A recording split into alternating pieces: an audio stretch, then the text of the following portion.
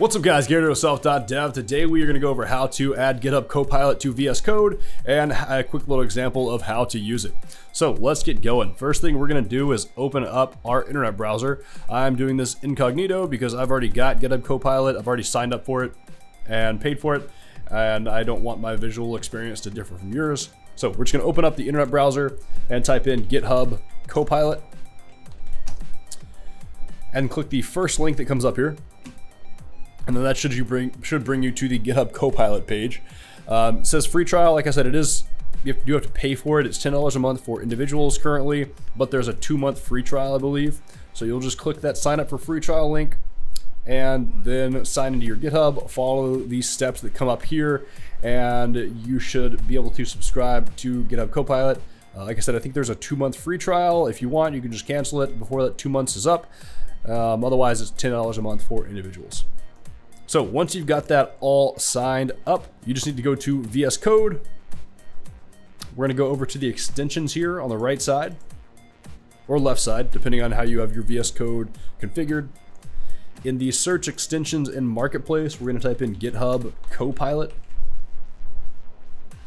And the first one that comes up here should be GitHub Copilot. At the time I was recording this, it's got 4.4 million downloads. I've already got it installed, but you don't have it installed yet, so you should see a blue install button in this section here. Just click that, and that will install GitHub Copilot to VS Code. Now, depending on what else you've got configured in VS Code, it might prompt you to connect to your GitHub. Do that, because you need to connect to your GitHub. You need to connect it to your account, and then you should be good to go as far as getting GitHub Copilot set up. Sorry, just laughing at this thumbnail for the extension here.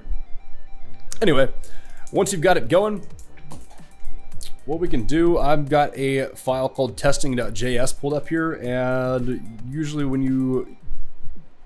what I like to do is I like to start with comments. So I just add a comment here, and I would say create a function that adds numbers. And did I spell function wrong? I did. Spelling, nope. Hold on, let's just double click this function. There we go. Cool. And then we press enter, and it automatically assumes we're gonna try to make a function that adds 2 numbers together, and it generates the first line of that. We press that, and then it continues generating the function. So we can press tab again, and it will generate the whole function.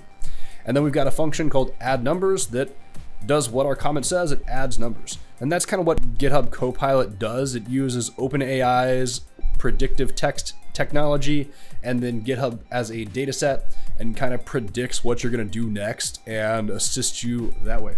If we press enter here, the first thing it tries to get us to do is export the function, but we could say const sum, and it just tries to do that, but we want to make a function that subtract numbers. Yeah, there we go. And then it assumes, since we were typing subtract, it assumes we're going to make a function called subtract numbers that subtracts numbers that are passed into it. So that's just like a basic little easy way to use it. Now let's go ahead and try to apply this to a problem from Code Wars. We've got a problem. This is level 8 Kyu or KYU. Don't know how to pronounce that. And it's telling us to get we get an array of numbers passed in, and we need to sum all of the positive ones. We need to ignore the negative numbers. If there's nothing to sum, the default sum is 0. So let's go back to VS Code here. And we're going to say create a function that sums an array of integers but ignores all negative numbers. We'll press enter, and then it starts generating a function called SumArray, and then let's generate this and see. So it's looping through the array here, and then it's saying if the array number is greater than 0, so if it's positive, then we want to add that to our sum, and then we're going to return it.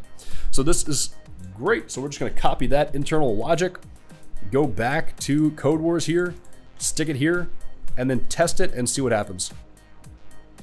And array is not defined because they're using R as the argument here, so we just need to adjust that. And now if we test again, it passed all the tests. We're going to attempt it, and it passed all the actual tests. So that is awesome. GitHub Copilot basically just generated a function that solved the problem we needed here based on our code comment. It's kind of awesome. Now let's try to do generate a jest test for the function above. Does this work?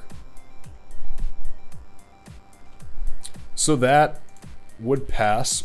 And then let's also try to generate a test for the above function that includes negative numbers. And there we go. So it's got -3 in the array, and it ignores that and prints it up, or is expecting 11 because we would expect our function to ignore -3 because it's negative, and sum the rest of these, and that would be 11. So those two tests should work as well. It's kind of awesome. But yeah, that is how you would get GitHub Copilot added to VS Code. If you have a different text editor, it should be in, I assume whatever text editor you're using has a way to add extensions. So if you just look for GitHub Copilot in those extensions or plugins or whatever, you should be able to add that to your text editor. So these are the text editors that GitHub Copilot currently works with, it looks like. Visual Studio, VS Code, NeoVim, and JetBrains IDE. If you're not using VS Code, I recommend switching to that one, assuming you're a front-end developer. So that's about it for this one. Let me know what your thoughts are on GitHub Copilot in the comments below. Very interested to see other people's takes on this. If you have any comments, questions, concerned, any video suggestions, anything like that, let me know in the comments below as well. If this helps you out or you think GitHub Copilot's cool, give me a thumbs up, hit that subscribe button so you can stay up to date with all the stuff I'm putting out. And I think that's about it. So I will catch you guys next time. Peace. Round 1.